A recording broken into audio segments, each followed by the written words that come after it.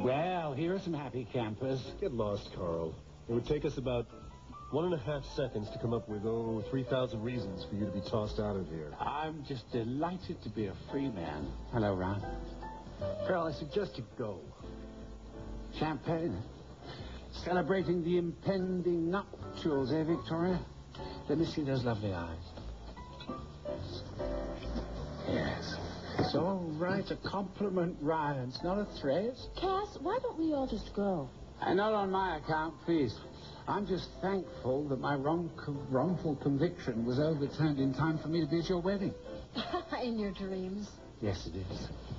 Carl, remember, you leave Vicky out of this.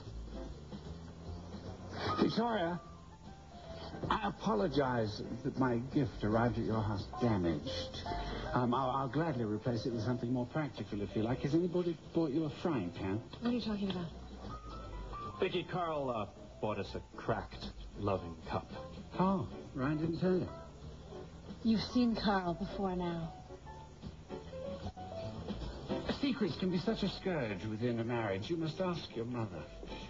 You know, you two really should get your heads together and work this out before the big Carl, fun is over.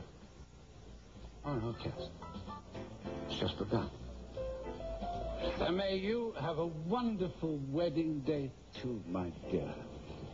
Is Kathleen going to be there? I think she should be one of your attendants. Here, in pink. Pink taffeta. Oh, there's a sight. You know, I'm afraid you young ladies have chosen a couple of veritable hotheads. Well, that could make the wedding night fairly interesting. But then I suppose you've done all that. Well, I feel a bit peckish. I wish the four of you all the happiness that you could find.